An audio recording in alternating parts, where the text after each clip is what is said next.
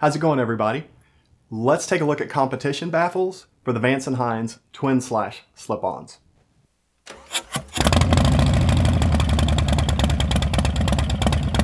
My name is Ron, and here on the channel, I tackle projects of all sizes and share those learnings with you. So be sure to subscribe and hit the notification bell. That way you'll be alerted whenever I post new videos. So this is part one of a 2-video series on the competition baffles for the Vance Hines twin/slash slip-ons. In this first video, I'll cover the installation process, and in part 2, I will cover what my experiences are riding the bike with the competition baffles on it.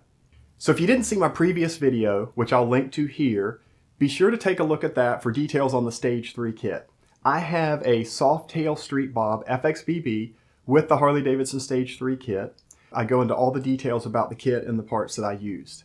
The twin/slash slip-ons come with the standard baffle installed, and Vance Hines offers 2 other baffles as well, the Quiet Baffle and the Competition Baffle. And since I got the Stage 3 kit and I'm interested in power and torque, I thought, I wonder what the difference will be with the competition baffles, and will there be any benefit there? So I ordered a set of baffles and installed those, and I'll share with you that process right now.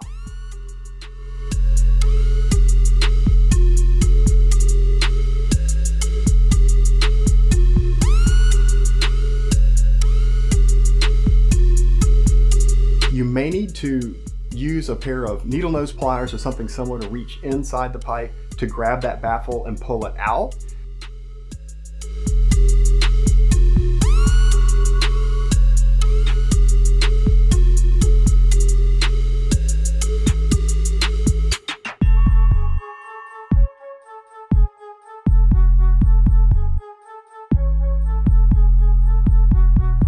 And when you insert the new baffle, you want to make sure that you get it in about the right position so that the threaded boss on the baffle is close to the right position to where that mounting bolt will go in.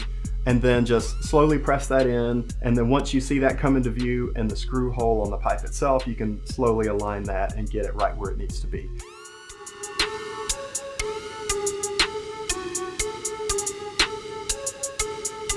One thing to be aware of when you install the baffles is that you will have to remove the heat shield so that you can get to the bolts that secure the baffles inside the end of the pipe. And you definitely want to remove those heat shields. You could try sliding them forwards and backwards and doing all that, but it's gonna make your life easier if you just take those heat shields off.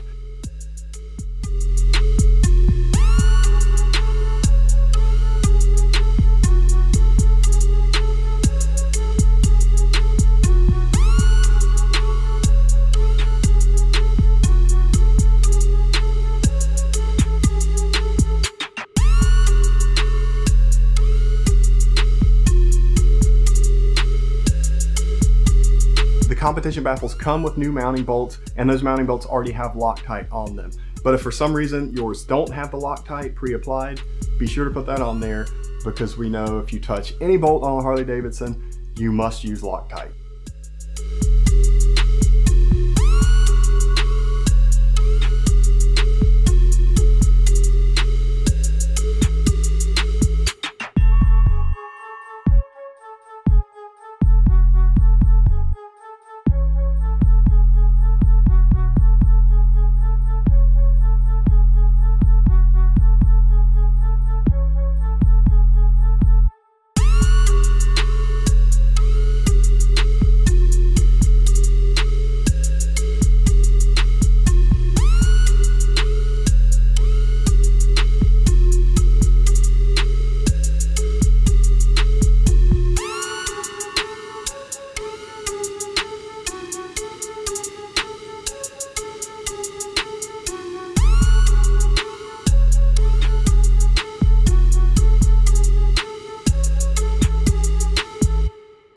This video is not sponsored, but I will have links to this product and other things in the video description, so be sure to check that out.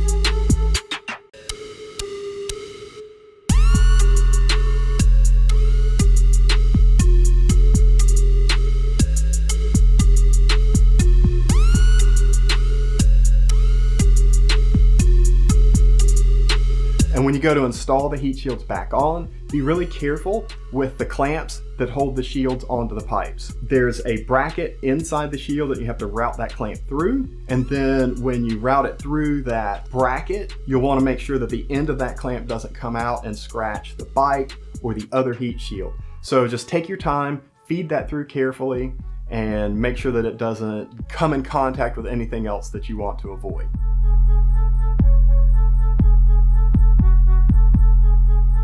So now that the baffles are installed, let's have a listen and compare the standard baffles to the competition baffles at idle and see what they sound like.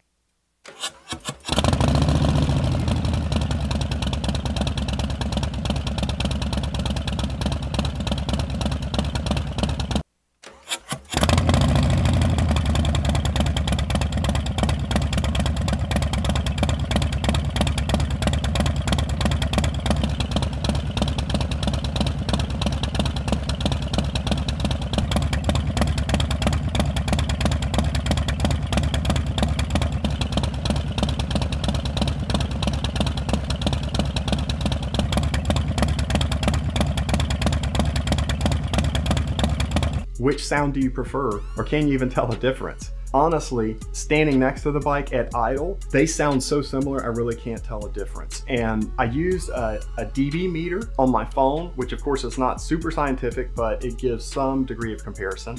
And using the dB meter, there's really no significant difference between the two baffle kits.